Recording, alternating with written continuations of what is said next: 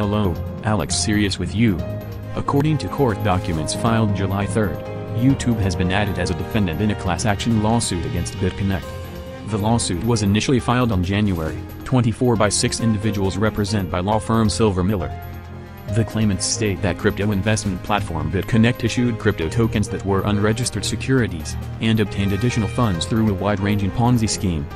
The plaintiffs stated that their personal losses totaled $771,000.